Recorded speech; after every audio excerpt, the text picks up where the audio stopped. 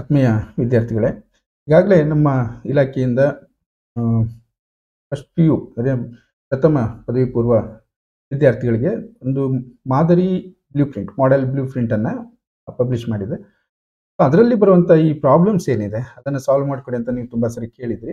ಇವತ್ತು ಕೇವಲ ಆ ನ್ಯೂಮೆರಿಕಲ್ ಪಾರ್ಟನ್ನು ಮಾತ್ರ, ಅಂದರೆ ಅದಷ್ಟು ಪ್ರಾಬ್ಲಮ್ಸ್ಗಳನ್ನು ಸಾಲ್ವ್ ಮಾಡೋಣ. ಫಸ್ಟು ಯಾವ ಚಾಪ್ಟ್ರಿಂದ, ಈ ಒಂದು ಮೋಷನ್ ಇನ್ ಎ ಪ್ಲೇನ್ ಚಾಪ್ಟ್ರಿಂದ ಒಂದು ಪ್ರಾಬ್ಲಮನ್ನು ಕೊಟ್ಟು, projectile is projected has a maximum horizontal range of 40 meter. Calculate the speed of projection of the projectile. ಅಂದ್ರೆ ಏನದು ಸ್ವಲ್ಪ ವರ್ಡ್ಸ್ ಆಚೆ ಈಚೆ ಆಗುತ್ತೆ, ಬಟ್ ಆಕ್ಚುಲಿ ಏನು ಕೇಳಿದ್ದಾರೆ ಅವರು, initial velocity of the projectile, the maximum height reached by the projectile. So ಇವೆರಡನ್ನು ಫೈಂಡ್ ಔಟ್ ಮಾಡಿ ಜಿ ಅನ್ನ 10 ಅಂತ ತಗೊಳ್ಳಿ ಅಂತ ಕೊಟ್ಟಿದ್ದಾರೆ. ಈಗ ನಮಗೆ ಇಲ್ಲಿ ಏನು ಡೈರೆಕ್ಟ್ ಆಗಿ ಕೊಟ್ಟು ಈಸಿ ಅನ್ನೋ ರೀತಿಯಲ್ಲಿ ಬರಬೇಕಂತ ಆಸೆ ಪಡೋದು ತಪ್ಪಾಗುತ್ತೆ. ಪ್ರಾಬ್ಲಮ್ ಮೆಥಡ್ ಗೊತ್ತಿದ್ರೆ ಅವ್ರು ಏನು ಕೇಳ್ತಾ ಇದ್ದಾರೆ ಅದನ್ನು ನೋಡಿಕೊಂಡು ಒಂದೊಂದಾಗಿ ಸಾಲ್ವ್ ಮಾಡ್ತಾ ಹೋಗ್ಬೋದು. ಈಗ ಹಾರಿಜಾಂಟಲ್ ರೇಂಜ್ ಅಂದರೆ R is equal to V not square, ಅಂದರೆ initial velocity sign 2θ divide by G. ಈ ಫಾರ್ಮುಲಾ ಗೊತ್ತಿದೆ ನಮಗೆ, ಯಾಕೆಂದರೆ ಅಲ್ಲಿ ಆ ಒಂದು ಹಾರಿಜಾಂಟಲ್ ರೇಂಜನ್ನು ಕೊಟ್ಟಿದ್ದಾರೆ. ಮತ್ತೇನು ಹೇಳ್ತಾರೆ ನೋಡಿ, ಆ ವರ್ಡನ್ನು ಅಬ್ಸರ್ವ್ ಮಾಡಿ, ಮ್ಯಾಕ್ಸಿಮಮ್ ಹಾರಿಜಾಂಟಲ್ ರೇಂಜ್ ಅಂತ ಹೇಳಿ. ಮ್ಯಾಕ್ಸಿಮಮ್ ಹಾರಿಜಾಂಟಲ್ ರೇಂಜ್ ಯಾವಾಗ ಆಗುತ್ತೆ? θ 45 ಡಿಗ್ರಿ ಇದ್ದಾಗ ಆಗುತ್ತೆ ಅಲ್ವಾ? ಇಷ್ಟು ಗೊತ್ತಿರಬೇಕು, ಇವೆಲ್ಲ ಬೇಸಿಕ್ಸ್ ಥಿಂಗ್ಸ್. ಸೊ ಹಾಗಾಗಿ ನಾವು ಆ ರೇಂಜ್ ವ್ಯಾಲ್ಯೂ ಕೊಟ್ಟಿದ್ದಾರೆ 40 ಮೀಟರ್ ಅಂತೇಳಿ, ಜಿ ವ್ಯಾಲ್ಯೂ ಕೊಟ್ಟಿದ್ದಾರೆ, ಸಬ್ಸ್ಟಿಟ್ಯೂಟ್ ಮಾಡೋಣ. ಸಬ್ಸ್ಟಿಟ್ಯೂಟ್ ಮಾಡಿದರೆ ಎಲ್ಲ ಎಸ್ ಐದಲ್ಲಿದೆ 40 ಮೀಟರು, ಜಿ ವ್ಯಾಲ್ಯೂ ಹಾಕಿದ್ವಿ 45 ಡಿಗ್ರಿ, 2 ಇಂಟು 45 ಅಂದರೆ 90 ಡಿಗ್ರಿ ಆಗುತ್ತೆ. ಸೊ ಸೈನ್ 90 ಅಂದರೆ 1 ಆಗುತ್ತೆ. ಹಾಗಾಗಿ ನಮ್ಗೆ ಏನಾಯಿತು, ಈ ಆನ್ಸರ್ ಏನು ಬರುತ್ತೆ ಅಂದರೆ 40 is equal to V not square by 10 ಆಯಿತು. ಕ್ರಾಸ್ ಮಲ್ಟಿಪ್ಲೈ ಮಾಡಿ V not square is equal to 400 ಆಗುತ್ತೆ. Therefore V not is equal to square root of 400 ಮಾಡಿದರೆ ನಿಮಗೆ ಆ ಒಂದು ಇನಿಷಿಯಲ್ ಸ್ಪೀಡ್ ಅಥವಾ speed of projection of the projectile ಅಂತೀವಲ್ಲ ನಾವು, 20 ಮೀಟರ್ ಪರ್ ಸೆಕೆಂಡ್ ಸಿಗುತ್ತೆ ನಮಗೆ. ಫಸ್ಟ್ ಪಾರ್ಟನ್ನು ನಾವು ಸಾಲ್ವ್ ಮಾಡಿದ್ವಿ. ಈಗ ನೆಕ್ಸ್ಟ್ ಮ್ಯಾಕ್ಸಿಮಮ್ ಹೈಟನ್ನು ಫೈಂಡ್ ಔಟ್ ಮಾಡಿ ಅಂದಿದ್ದಾರೆ, ಜಿ ಕೊಟ್ಟಿದ್ದಾರೆ. ವಿ ನಾಟ್ ಅಂದರೆ ಇನಿಷಿಯಲ್ ವೆಲಾಸಿಟಿ ಫೈಂಡ್ ಔಟ್ ಮಾಡ್ಕೊಂಡಿದ್ದೀವಿ. ನೆಕ್ಸ್ಟು ನಮಗೆ ಏನು ಬೇಕು, ಥೀಟಾವನ್ನು ನಾವು ಈ 45 ಡಿಗ್ರಿ ಅಂತ ಇಲ್ಲಿ ನಾವು ಗೆಸ್ ಮಾಡ್ತೀವಿ. ಅಂದರೆ ಮ್ಯಾಕ್ಸಿಮಮ್ ಹಾರಿಜಾಂಟಲ್ ರೇಂಜ್ ಅನ್ನೋದ್ರ ಅರ್ಥನೇ ಅದು theta 45 degree. Okay, maximum height H is equal to V not square sine square theta divide by 2g. Formula ನೆನಪಿರಬೇಕು. ಆ ಪ್ರಕಾರ ನಾವು ಥೀಟಾ 45 ಡಿಗ್ರಿ ಹಾಕ್ತೀವಿ. Next initial velocity 20 metre per second ಹಾಕ್ತೀವಿ. ಹಾಗೆ ಇದನ್ನೆಲ್ಲ ವ್ಯಾಲ್ಯೂ ಸಿಂಪ್ಲಿಫೈ ಮಾಡೋದು ಏನು ಕಷ್ಟ ಇಲ್ಲ. ಸೈನ್ 45 ಅಂದರೆ ನಮ್ಗೆ ಗೊತ್ತಿರುತ್ತೆ 1/√2 ಅಂತೇಳಿ. ಇಲ್ಲ ನೀವು ಸೈಂಟಿಫಿಕ್ ಕ್ಯಾಲ್ಕುಲೇಟರ್ ನಿಮ್ಗೆ ಅಲೋ ಮಾಡಲ್ಲ, ನೀವು ಬೇಕಾದರೆ ಲಾಗ್ ಬುಕ್ಕನ್ನು ಎಕ್ಸಾಮಲ್ಲಿ ಕೇಳಿ ತಗೋಬೋದು. 45 ಬದಲು ಬೇರೆ ಯಾವುದೋ ಆ್ಯಂಗಲ್ ಇತ್ತು ಅಂದರೆ ನಿಮಗೆ ಚೆಕ್ ಮಾಡೋಕ್ಕಾಗಲ್ಲ. ಅವಾಗ ಟ್ರಿಗ್ನೋಮೆಟ್ರಿಕ್ ಟೇಬಲನ್ನು ಚೆಕ್ ಮಾಡೋದನ್ನು ಕಲ್ತ್ಕೋಬೇಕು. ಸೊ ಸಬ್ಸ್ಟಿಟ್ಯೂಟ್ ಮಾಡಿದ್ರಿ, ಎಚ್ ಇಸ್ ಈಕ್ವಲ್ ಟು ಈ ವ್ಯಾಲ್ಯೂಸ್ ಎಲ್ಲ ಸಿಂಪ್ಲಿಫೈ ಮಾಡಿ. ಆದಷ್ಟು ನಿಮ್ಮ ಮೇಲೆ ನಿಮ್ಮ ನಂಬಿಕೆ ಇರಲಿ, ಕ್ಯಾಲ್ಕುಲೇಟ್ರು ನಂತರದ್ದು. ಬಟ್ ಈಗ ಇಲ್ಲಿ ನೋಡಿ 1/√2 ಇದೆ, ಸ್ಕ್ವೇರ್ ಇದೆ ಅದಕ್ಕೆ. ಸೊ 1/2 ಆಗುತ್ತೆ. ಆ 2 ಡಿನಾಮಿನೇಟರ್ ಬರುತ್ತೆ, ಯಾಕೆಂದರೆ 1/2 ಇದೆ. ಸೊ 2 ಇಂಟು 2 ಇಂಟು 10 ಅಂದರೆ 40 ಆಗುತ್ತೆ. ಈಸಿಯಾಗಿ ನಿಮ್ಗೆ ಆನ್ಸರ್ ಸಿಕ್ಬಿಡುತ್ತೆ. ದಟ್ ಈಸ್ 10 ಮೀಟರ್ ಅಂತ. Maximum height reached by the projectile is 10 metre ಅಂತ ಗೊತ್ತಾಗುತ್ತೆ. ಓಕೆ, ನೆಕ್ಸ್ಟ್ ಮುಂದಿಂದ ಏನಿದೆ ಅಂದರೆ system of particles and rotational motion problem ಅನ್ನು ಕೊಟ್ಟಿದ್ದಾರೆ.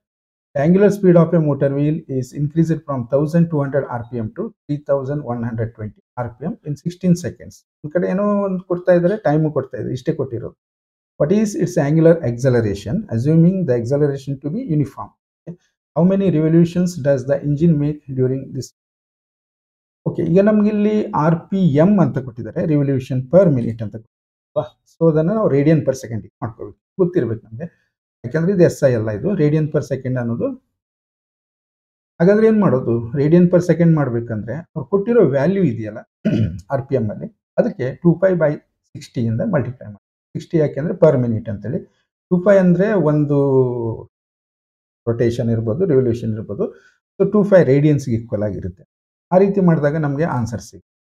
ಸೊ ಇಲ್ಲಿ angular speed of motor wheel is increased from 1200 RPM to this value. ಅಂದರೆ initial angular speed ಅನ್ನೋದು ಇದು 1200 RPM ಅಂತ. ಸೊ ಅದನ್ನು ನಾವು ಕನ್ವರ್ಟ್ ಮಾಡಿದರೆ ನಮ್ಗೆ ಆನ್ಸರು 40 ಇಂಟು 5. ಅದನ್ನು ಇರಲಿ, ಹಾಗೆ ಇರಲಿ. ನೀವು ಆ 5 ವ್ಯಾಲ್ಯೂ 3.14 ಹಾಕ್ಬೋದು, ಇಲ್ಲ 22/7 ಹಾಕಿ ಕ್ಯಾಲ್ಕುಲೇಟ್ ಮಾಡ್ಕೋಬೋದು. ಹೀಗೆ ಬಿಟ್ಟರೆ ನಿಮ್ಮ ಮಾರ್ಕ್ಸ್ ಕಟ್ ಮಾಡಲ್ಲ. ಕರೆಕ್ಟ್ ಇದೆ answer 45 radian per second, 45. Okay, next ಅದೇ ಥರ ಫೈನಲ್ ಆಂಗ್ಯುಲರ್ ಸ್ಪೀಡನ್ನು ಫೈಂಡ್ ಔಟ್ ಮಾಡಿದರೆ 25 divide by 6 into this value 3120. So ಇದು 104.5 ರೇಡಿಯನ್ ಪರ್ ಸೆಕೆಂಡ್. ಈಗ ನಮಗೆ ಇದು ಇನಿಷಿಯಲ್ ಸ್ಪೀಡು, ಇದು ಫೈನಲ್ ಸ್ಪೀಡು ಸಿಕ್ಕಿದೆ. ಅಂದರೆ ಇದು ರೊಟೇಷನಲ್ ಅನಲಾಗ್. ಅಂದರೆ ಇಲ್ಲಿ ನಾವು ಕೈನೆಮೆಟಿಕ್ ಇಕ್ವೇಷನ್ಸನ್ನು ರೊಟೇಷನಲ್ ಮೋಷನ್ಗೆ ನಾವು ಅಪ್ಲೈ ಮಾಡ್ತಾ ಇದ್ವಿ. ಸೊ ಕನ್ವರ್ಟ್ ಮಾಡ್ಕೊಂಡಿದ್ವಿ ಅನ್ನೋ ಇದು ನೀವು ಕ್ಲಾಸಲ್ಲಿ ಕಲ್ತಿರ್ತೀರಿ. ಈಗ ಟೈಮನ್ನು 16 ಸೆಕೆಂಡ್ ಅಂತ ಕೊಟ್ಟಿದ್ದಾರೆ. ಸೊ ನಾವು ಯಾವ equation use alpha find out ಮಾಡಬೇಕು ಅನ್ನೋದಾದ್ರೆ very simple. V is equal to V not plus A T ಬರುತ್ತಲ್ವಾ, ಅದೇ ಥರ ಇಲ್ಲಿ omega is equal to omega not plus alpha T. Alpha ಅನ್ನೋದು ಆಂಗ್ಯುಲರ್ ಎಕ್ಸಲರೇಷನ್. ಹಾಗಾಗಿ alpha is equal to omega minus omega not divide by T ಅಂತ ಬರುತ್ತೆ.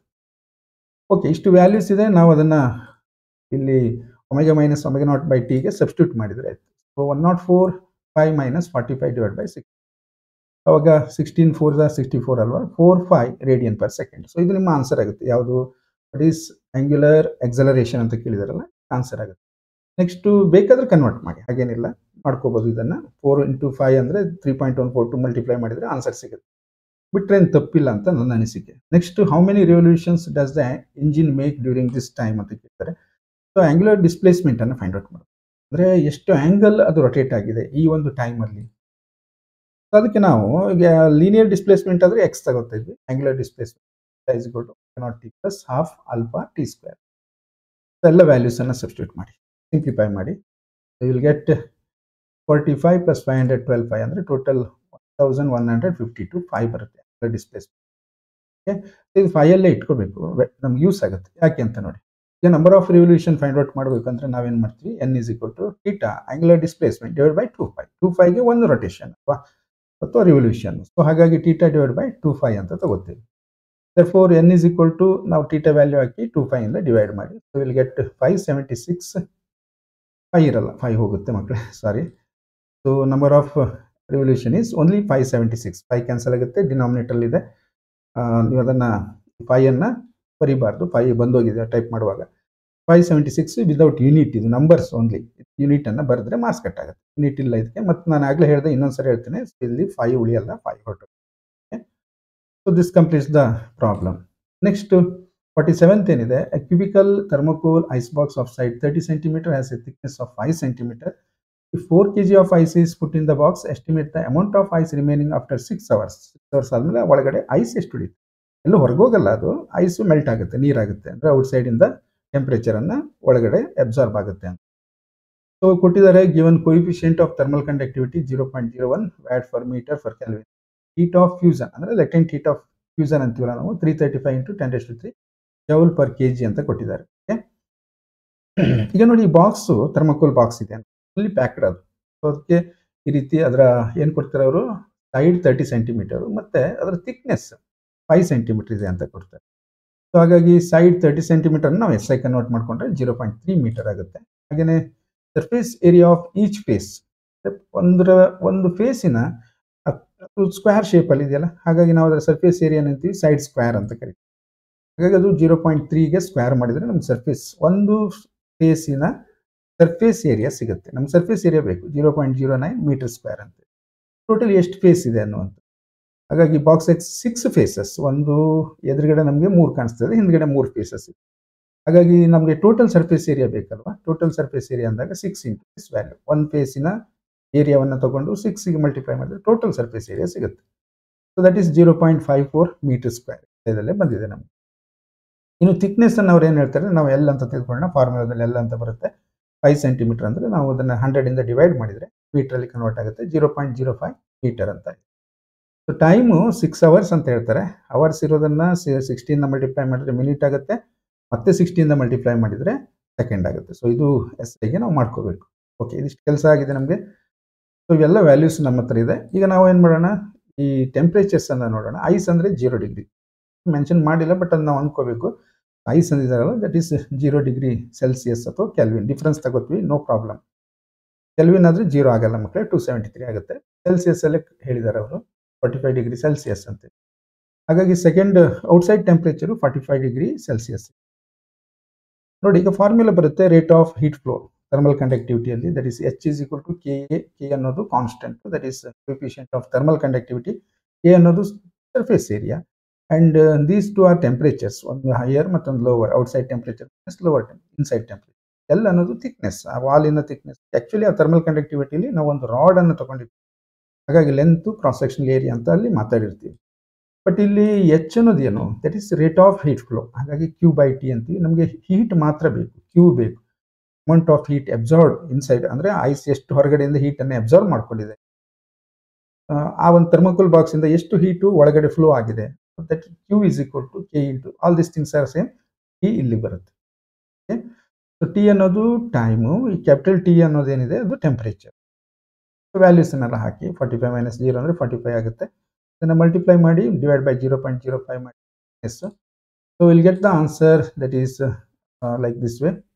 ಮತ್ತು simplify ಮಾಡಿ amount of heat absorbed is equal to ನೋಡಿ ಇಷ್ಟು ಬರುತ್ತೆ, 104976 joule ಅಂತ ಬರುತ್ತೆ. ಇಷ್ಟು ಹೀಟು ಒಳಗಡೆ ಬಂದಿದೆ ಥರ್ಮೋಕೋಲ್ ಬಾಕ್ಸ್ ಒಳಗಡೆ. ಈ ಹೀಟ್ ಏನು ಮಾಡಿದೆ ಕೇಳಿದರೆ ಅಲ್ಲಿರುವ ಐಸನ್ನು ಮೆಲ್ಟ್ ಮಾಡಿದೆ. ಸೊ ಅದಕ್ಕೆ ನಾವೇನು ಮಾಡಬೇಕು ಕೇಳಿದರೆ, this absorbed heat is melting the ice, that is Q is equal to M into L. Quantity of heat required ಬರುತ್ತಲ್ಲ ಲೆಟೆಂಟ್ ಹೀಟ್ನ ಡೆಫಿನೇಷನ್ಸ್. ಎಮ್ ಅನ್ನೋದು mass of the ice melted and L is the ಲೆಟೆಂಟ್ heat of R fusion. Okay, so ಈಗ ನಾವು ವ್ಯಾಲ್ಯೂಸನ್ನು substitute ಮಾಡೋಣ. But ನಮಗೆ ಕೇಳಿರೋದೇನು ಕೇಳಿದರೆ amount of ice remaining ಅಂತ ಕೇಳಿದೆ. So ನಮ್ಗೆ ಇಲ್ಲಿ ಏನು ಸಿಗುತ್ತೆ, ಈ ಫಾರ್ಮುಲಾದಲ್ಲಿ ಎಷ್ಟು ಐಸ್ ಮೆಲ್ಟ್ ಆಗಿದೆ ಅಂತ ಸಿಗುತ್ತೆ.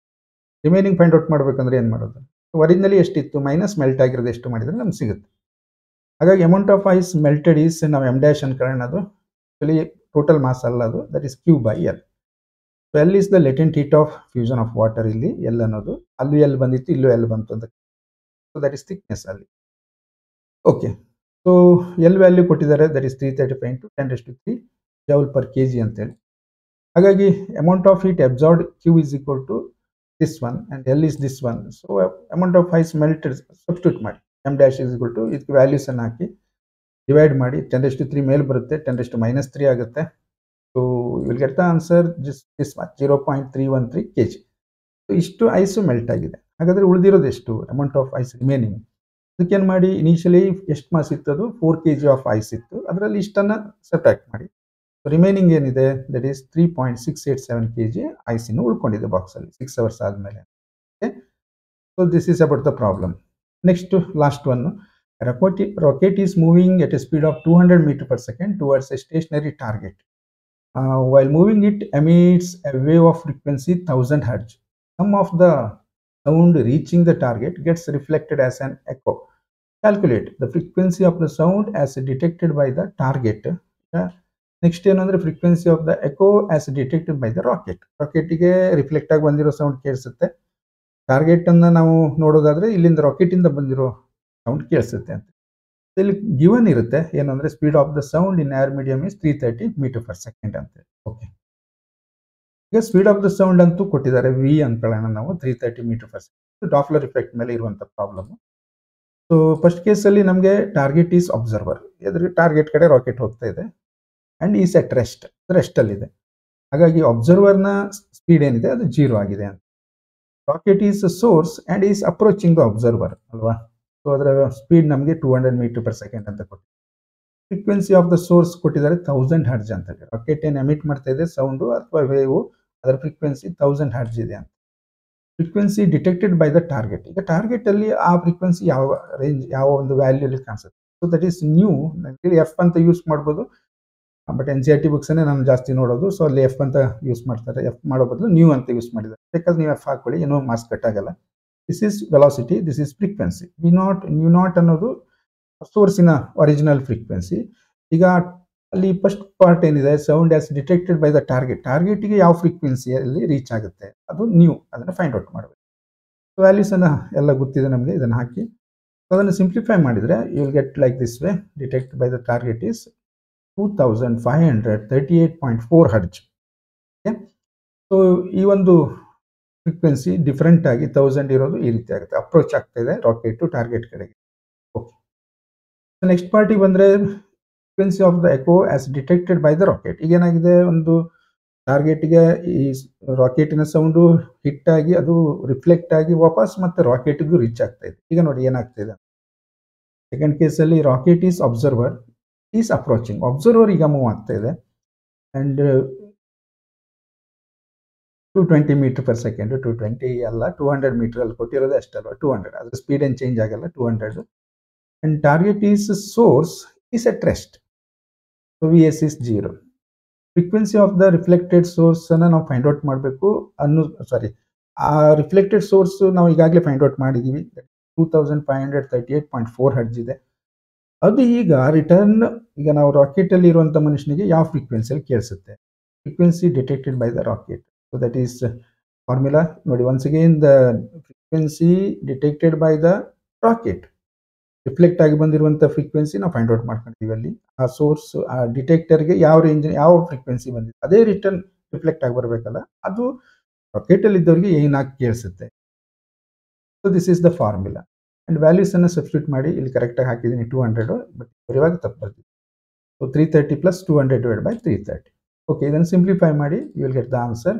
Frequency detected by the rocket is 4076.1 hertz ಅಂತ. ಇಲ್ಲಿ ಒಂದು ಈ ಥರ ಪ್ರಾಬ್ಲಮ್ ಸಾಲ್ವ್ ಮಾಡಬೇಕಂದ್ರೆ ಡಾಪ್ಲರ್ ಇಫೆಕ್ಟಿನ ಎಲ್ಲ ಫಾರ್ಮುಲೆಗಳು, ಡಿಫ್ರೆಂಟ್ ಕೇಸ್ಗಳು ನಮಗೆ ಕರೆಕ್ಟಾಗಿ ಗೊತ್ತಿರಬೇಕು, ಅವಾಗ ಅದನ್ನು ಮಾಡಲಿಕ್ಕಾಗುತ್ತೆ.